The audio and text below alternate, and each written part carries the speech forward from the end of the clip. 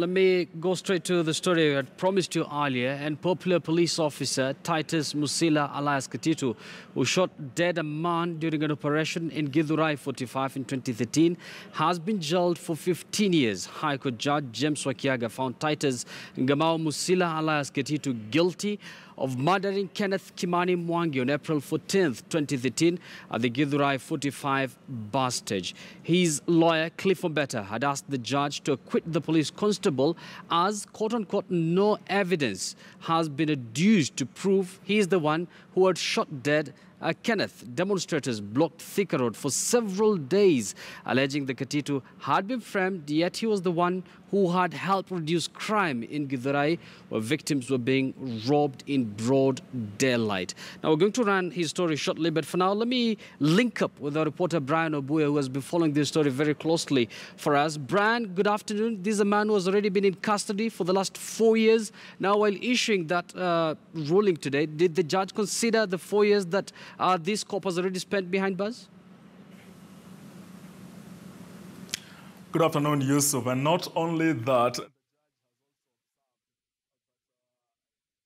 Titus Ngamau's imprisonment could even be lesser, given that he has spent 4 years in custody, in police custody, and also he has also been given another 3 years, which will be on probation. But then the 12 years Justice Wakiaga was very specific, was going to serve as a warning to police officers who have been operating outside the law. Now, giving that judgment, again, Justice James Wakiaga maintained that this trial, Yusuf, was not about the popularity of Katitu, given that he is a man whose arrest in 2014 sparked protests, running battles all over Githurai 45, with locals demanding that he be released, saying that he is a man who has been fighting crime in that area, and that his absence will ensure, or rather will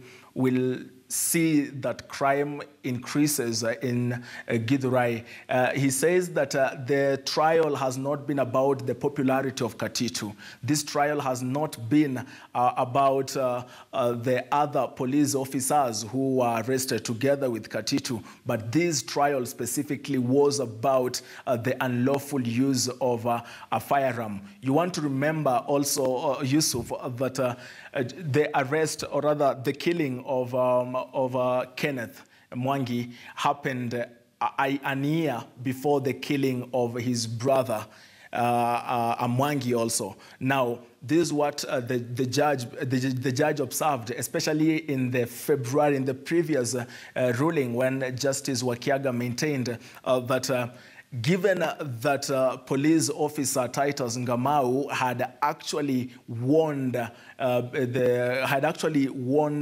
Kenneth's brother before his murder, shows that this was a crime that was aforethought. Therefore, it was also clear that he might have had intentions of eliminating the brother. It is also important that we remember, Yusuf, that the murder of Kenneth's brother was coming just days when he had been set to appear as a witness in this ruling that has, in this judgment that has actually spanned the last 5 years. So we therefore hope that this ruling, this judgment that will see Titus Ngamau, alias Katitu, spent 15 years in prison, could actually be an end to a 5-year court battle between a law enforcement officer, a community trying to run away from marauding crime, and the fight for justice, for Kenneth's family. Many people have actually believed since then that the protests that were actually seen in 2014 in Githurai were actually probably staged. People trying to argue that this was an act of police officers trying to cover up their own, and even Justice Wakiaga claiming that there had been some sort of cover-up of this murder, given that even the bullet that was produced in court as evidence did not match the one that of the gun that was, the firearm that was issued to to Katitu. But then our crime and investigations editor Dennis Onsarigo had actually covered part of this Katitu story that has been eliciting emotions across the country, but especially in Githurai. And it's important that we just get a look at part of that, Katitu the Slayer, that played on Case Files.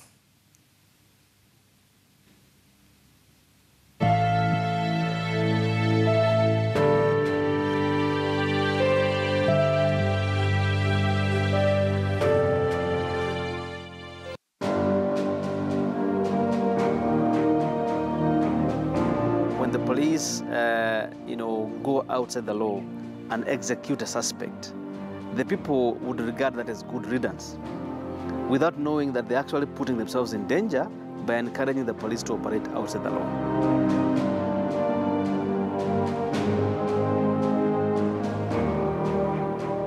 For instance, Katitu, the accused person returned his firearm with 3 bullets missing.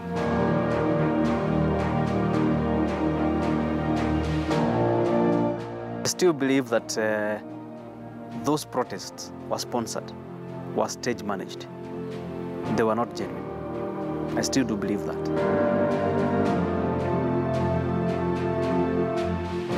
This was a civilian, a boy, or rather a young man who was out there, and he was shot.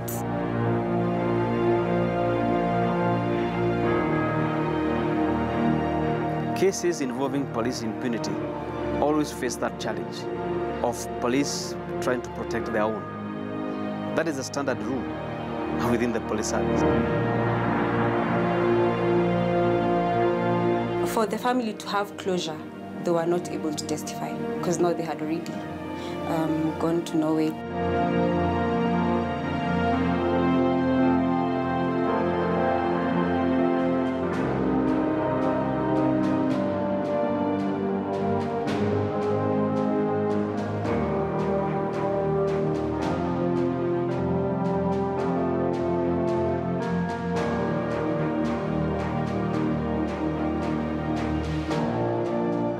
Titus Musila, alias Katitu, made headline news 5 years ago after residents of Githurai 45 took to the streets in his defense.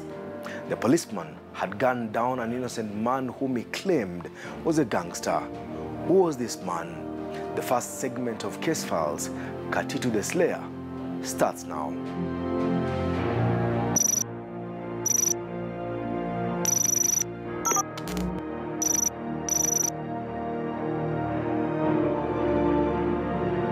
This is a story of a law enforcement officer, a desperate community running away from runaway crime, and a family's quest for justice. Having worked for 16 years as a police officer, Titus Musila, alias Katitu, was not your ordinary kind of policeman.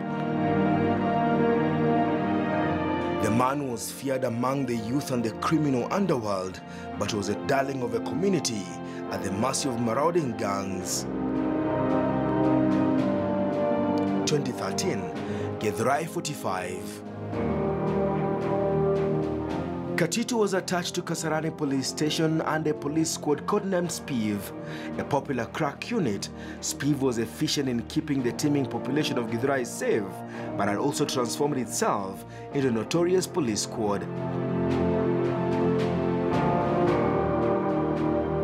Katitu, manned a matatu terminus, was known to virtually every unemployed youth manning the matatu station. Among those he knew very well were 3 brothers, Walter Mwangi, Kenneth Mwangi, and Oscar Mushoki Mwangi. These 3 brothers are since no more, but the elimination revolves around a man wanted by the law, but praised by a community. Ama askari wote wavutwa, sisi tuanze kuiba, hatutaulizwa. Tunasema hivi, kama serikali inataka usalama na sisi, ituletee Katitu. Sababu hiyo ni wetu, anatuliza usaidizi wetu. Amekuwa hapa karibu kwenye miaka mingi sana. Amekuwa tu akihangaikana na wakora hapa Githurai east side ya 45. Wizi ilikuwa imeisha kabisa, na tangu siku hata kuna nyumba mbili hapa zimeibiwa tu juzi tu. Kwa hivyo yeye ni mkubwa wa hii area, watu wanampenda sana kwa sababu ya kujitolea kwake kwa kazini yake mzuri.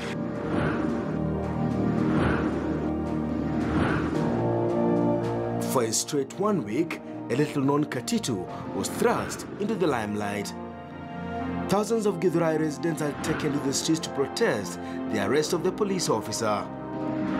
Katitu was arrested in connection with the cold-blood killing of Kenneth Mwangi or Kim.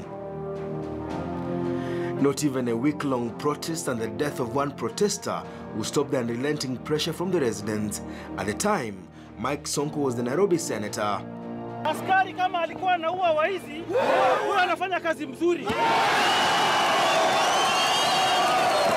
Katitu had drawn support from the most unlikely quarters. The political class had come to his defense, claiming the father of four had done a stellar job, gunning down notorious criminals and keeping the city safe. Caving into public pressure, the National Police Service weighed in. But residents of Githurai 45 will hear none of it.